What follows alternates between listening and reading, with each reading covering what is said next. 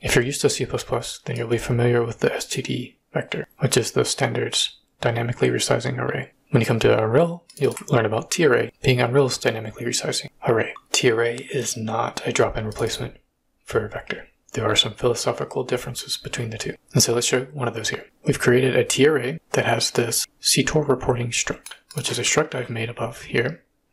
All it is a struct with a bunch of constructors and one destructor. And the noarg constructor, we have some integer that we increment that is static, so it is incremented every time that we create a new struct, so each one can have a unique ID. So the struct has an ID that will report. It has a no argument constructor.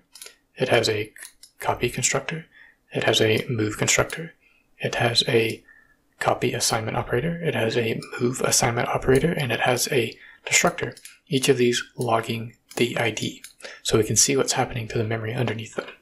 So if we go and test the TArray, we can emplace new structs at the end of the array. So this is just like calling add, but we're using emplace so that we don't have any temporaries involved. And so we create our array. If we look at it, it is empty. And if I go to the raw view, I can pin the sizes of the array. And we can see that when we emplace, the array down went to 1, and we allocated 4 elements. Down in the log, we can see that we're separating each add with these dashes. And so we've called the noarg constructor, and the ID was 1. So if I place another one, step over, array num went to 2. We called a noarg constructor, and I'll place another one. Again, noarg constructor for a new element with ID 3. So this is all behaving as you would expect. We can do remove at index 1. So that means in our array, we're going to remove this index 1, which has ID 2. Step over that. So we can see the destructor was called for the element that had the ID number 2. So far, no surprises. I suppose you may have been surprised if you're familiar with vector. So what do you think will happen with std vector, C++'s standard dynamic resizing array? So we have the same element type, the CTOR reporting struct, and instead of using emplace, we use the standard version of emplace back, which adds to the back of it without using any arguments. Let's step and see what happens. So if we inspect the array while it's empty, it says capacity is 0, and the raw view is much harder to read than the TArray. But right now we have 0 elements. So if we emplace back, our array now has 1 element, and if we check the log, we called a noarg constructor, and it got the ID of 4. So far, same behavior as the TArray. So what do you think will happen when we emplace back now? So if I step over and add another array, our vector goes to size 2. And you can see here that the second operation called a noarg constructor, and it had the ID of 5. We expected that.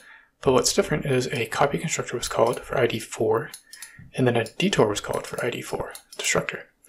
What happened there was the contents of the array changed. We did a buffer resize, so we expanded the buffer. So element 0 has ID 4, so what happened was, from the old array, we copied ID 4 to the new array, and then we destroyed the element with ID 4 from the old array. So now our new array is a new heap allocated array. Well, what do you think happens when we add another element to the back of this array?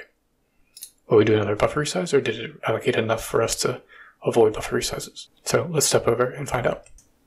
So as you can see, that operation happened here. We had another noarg constructor called, so we expected this. We made a new thing with ID 6.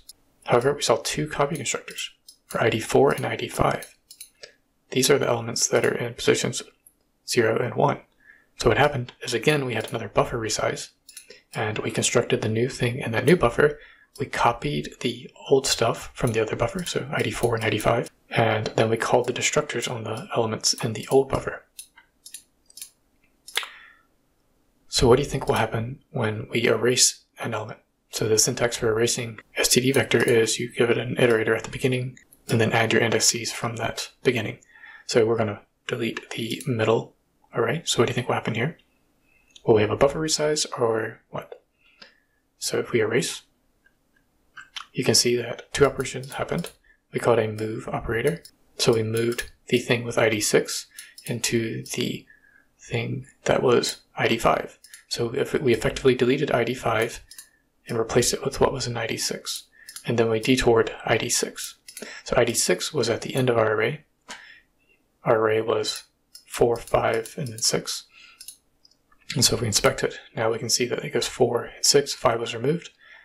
Effectively, the difference here is that the standard vector is using move operations to try to optimize, but it is invoking copy constructors and destructors. So we deleted the old thing that we moved, and we moved the element from the end into the center. So what is the difference between TArray and std vector? TArray is not really calling your copy and move constructors. It is doing that silently, which is a philosophical difference that might result in better performance, right? We're not invoking all those destructors. We're not invoking all those copy constructors. We're not spending time invoking all the copy constructors and move constructors. But what happens when we add some more to the end of that? So if I go down here, we add that. Actually, let's keep this organized and move these up here.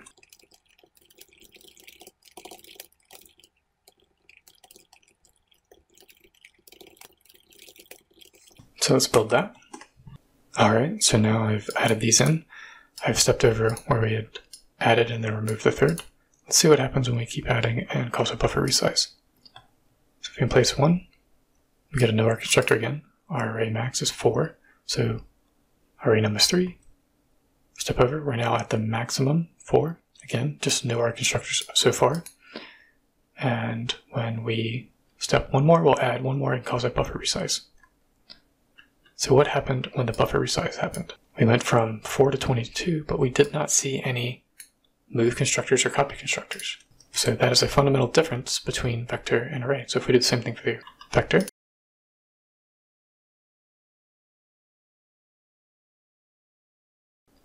find place, we just got a nowhere because now we actually have enough buffer space, I suppose, to prevent a buffer resize.